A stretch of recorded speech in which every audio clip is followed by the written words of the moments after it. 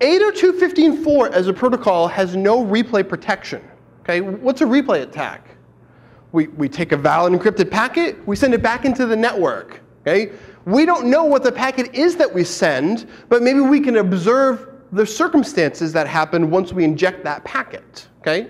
Well, once I find a packet that's interesting, I send it again and again and again and again. ZigBee has, by specification, replay protection, but as far as I've seen, none of the vendors can implement it because it breaks other parts of the specification. Okay? It breaks normal use of ZigBee. So I call that meager replay protection because honestly, I haven't seen anybody implement it yet. So I can take an encrypted packet, inject it into the network, and keep sending it over and over and over again.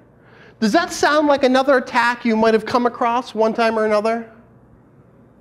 Is that kind of like an ARP replay attack? I mean, is it really that different? No, it's the same thing. Okay? We're just doing something differently now. So consider a case where maybe a hydro plant is using ZigBee to control the spill gates. And you can send a ZigBee message to the spill gate as the operator that says, open the spill gate 1 degree, and that lets out more water. Okay? If I replay that message, what's going to happen? It's going to open another degree. And what happens if I send that packet 180 times? Okay? Well, it's going to open 180 degrees, right? Or maybe 90 degrees, depending on the configuration. That's not a good thing, right? We don't want that. That's not good at all. These are the kind of attacks that really work against ZigBee networks. They're not really that complicated. Now, it is encrypted traffic, so we need to be able to find a way to pick out the packet that does something useful for us, but that's just a little trial and error, okay?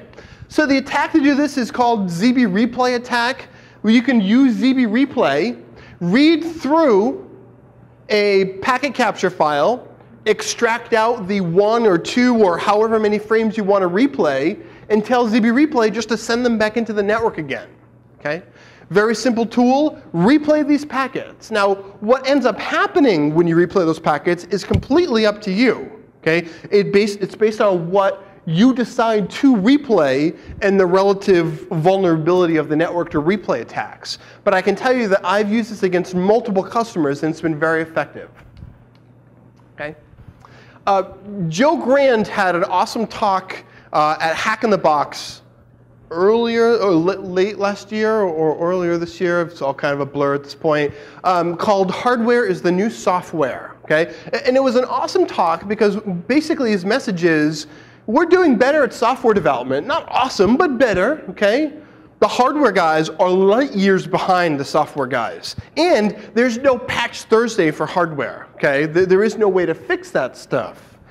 We're adapting ZigBee attacks into exploiting the hardware of systems as well. When you think about ZigBee, you think about lots of little devices, right? The thermostat in your house, or the radio in your washing machine, or there's places where they put ZigBee devices on bridges to measure the vibrations for structural engineers to make sure the bridges are safe still. Okay? We're seeing it all those different places.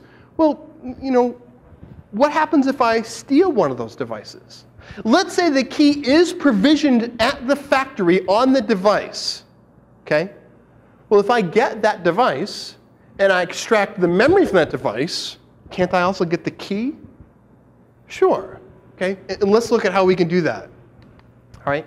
So ZigBee, Killer Bee includes a tool called ZigBee Find. Okay? ZigBee Find is a little GUI tool to give me the ability to find ZigBee devices. I'm going to run ZigBee Find on channel 11 here, and it gives me the little GUI tool.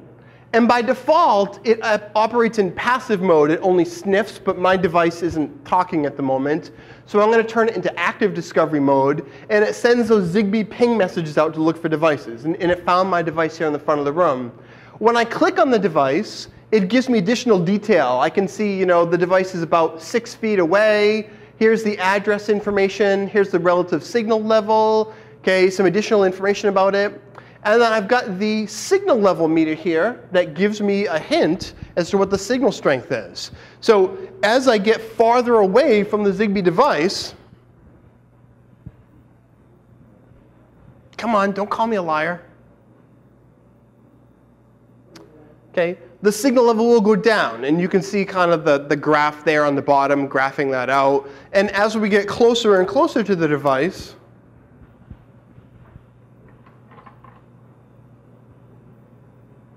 okay, my signal strength should get much, much higher. Okay. Looks like I found another ZigBee device in the area too on top of that. Okay. You want a third? Sure, if you want to turn it on. This is not practice, so now we're running into, this might actually crash demo time, but we'll see how it goes.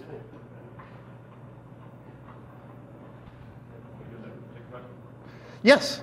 Is the distance based on signal strength, or is there actually a timing that's granular enough to get the distance? The distance is based off signal strength information. I'm just using the free space path loss formula to be able to measure it out. I'm not using any TDM-like stuff. That's, I'm not really good at math, so that's harder than I want to get involved with. But, oh, I don't know what channel that's on, Mike, but. What channel is it? 11? OK. So while Mike's setting that up, so we can look at another example of that, I wanted to point out that Mike Kershaw actually did a lot of the heavy lifting for this tool, sitting up here in the corner of the room. As Mike pointed out to me, he had to bust out a geometry book to figure out this right here. So I'm thankful for that. Thanks, Mike. I'm bad at math, as I think I might have mentioned. OK, is that running? Yeah. OK. So now we can see there's other devices in the room as well. And it's hard for me to move my laptop in this particular case. Oh, can I move that? That might be. Oh, well, OK. You're going to give me this, huh? That's awesome. All right. And as we get closer and closer, it should go in more and more to the green area here to help me find out where that device is. OK? Awesome. Thank you for that. See, that wasn't just a canned demo. It wasn't a video and you couldn't tell the difference. OK. Of course, you don't know if. Oh, fun. OK. So after you find the device, you steal it. OK, that's basically what you want to do. This is me in front of the electrical meter in my house. This picture pissed a lot of people off recently. So I just want to add the disclaimer, don't do this at home, OK? I took that picture before I even knew how to remove an electrical meter. That's not even close to how you move an electrical meter, OK? So just, don't try that, OK? I look good there. OK. Once you get that device, and what we do in a lot of cases is we take the hardware and then we reverse engineer it. And then we figure out what kind of a chip is on the device. This is a TI chip in this particular development board here on this little daughter card that's right here. And we figure out what the hardware does. Are there EEPROMs? Can we dump the EEPROM off of the device? Is it a smart system-on-chip ZigBee radio, or is it just a radio only? Well, if it's radio only, then the key information has to go from the microcontroller to the radio. And if I have a bus sniffer, I can sniff that data out by examining some of the serial peripheral interface SPI protocols and things like that. Okay. One of the tools that we used to do this is a tool called GoodFet. Anybody catch Travis's talk the other day? Okay. Travis Goodspeed made a wonderful open source hacking hardware platform called the GoodFet. The GoodFet gives me the ability to interface with the board and then interface with that chip to attack it and exploit it in interesting ways. Okay. So with the GoodFet, Travis found an interesting vulnerability that's common across Texas Instruments in Ember system-on-chip ZigBee microcontrollers. What he found out was that these devices have what's called a soft fuse, or software fuse, where when the manufacturer programs the device, he shuts off debug functionality on the chip so that you can't extract all the data from the chip. The only thing you can do as a user with the GoodFet or with the actual debugging interface is clear that chip. And once you clear it, now none of the code is still on that chip anymore. What Travis discovered was you can clear the chip so that the code is no longer present, but the RAM stays in memory. So I can